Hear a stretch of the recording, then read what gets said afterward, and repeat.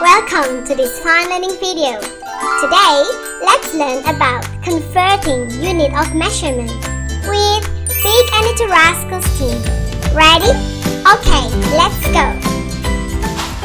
Converting from kilometer to meter, or from meter to centimeter, or kilogram to gram, gram to milligram.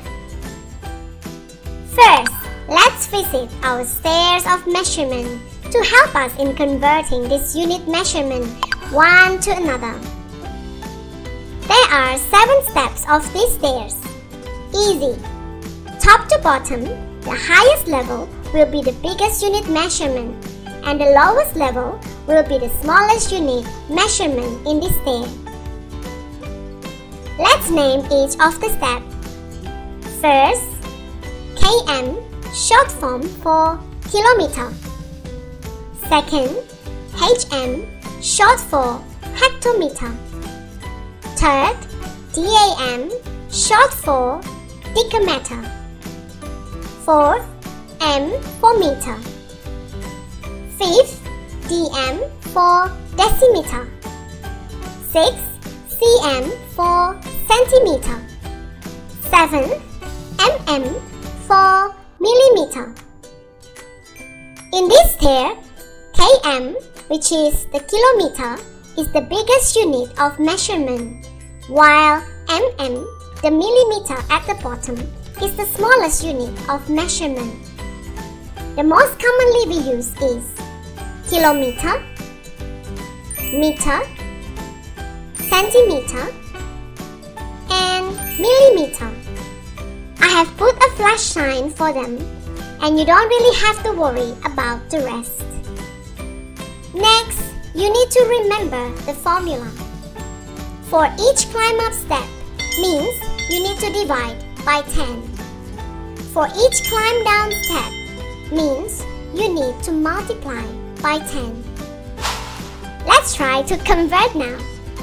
1 kilometer equals to how many meters? First, find where is the kilometer. There it is. Then find the meter. Then you need to jump down from kilometer to meter. Remember the formula. As you are climbing down, each step you jump down, you need to multiply by 10.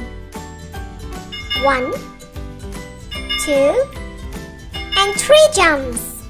So 1 kilometer multiplied by 10, by 10, and by 10. 1 kilometer is equals to 1,000 meter. Easy, right? Now, let's try another challenge. 5,000 millimeter is how many meter? First, find where is the millimeter. There it is. Then find the meter. Then you need to jump up from millimeter to meter. Remember the formula. As you are climbing up, each step you jump up, you need to divide by 10. 1, 2, and 3 jumps. So, 5,000 millimeter divided by 10, by 10, and by 10, it gives you 5,000 millimeter equals to 5 meter.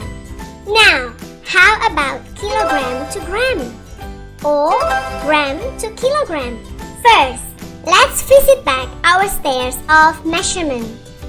Let's change the name of each step to first, kg, short form for kilogram. Second, hg, short for hectogram. Third, dag, short for decagram. Fourth, g for gram. Fifth, dg for decigram. Sixth, cg for centigram. And the last one, mg for milligram. In this stair, kg is the biggest unit of measurement, while mg at the bottom is the smallest unit of measurement. The most commonly we use is kilogram, gram, and milligram. I have put a plus sign in front of them and you don't really have to worry about the rest. Little baby Jack weighs 6 kilograms. How much little baby Jack weighs in gram? 6 kilograms is equal to how many grams? First, find where is the kilogram. There it is. Then find the gram. Then you need to jump down from kilogram to gram. Remember the formula. As you are climbing down, each step that you jump down, you need to multiply by 10. 1, 2, and 3 jumps. So 6 kilograms multiplied by 10, and by 10, it gives you 6,000 grams. So 6 kilograms equals to 6,000 grams. Good job! If you are not familiar with multiplication, don't worry. Please watch our videos in fun multiplication learning only at Big and Little Rascals videos. Now, how about converting milliliter to liter? Let's go back to our stairs of measurement. This is the stair of unit of measurement with each name for each step. Let's convert 2,500 milliliter to liter. First, find where is the milliliter. There it is. Then find the liter. Then you need to jump up from milliliter to liter. Remember the formula. As you are climbing up, each step you jump up, you need to divide by 10. 1, 2, and 3 jumps. So 2,500 divided by 10, and by 10, it gives you 2.5 liter.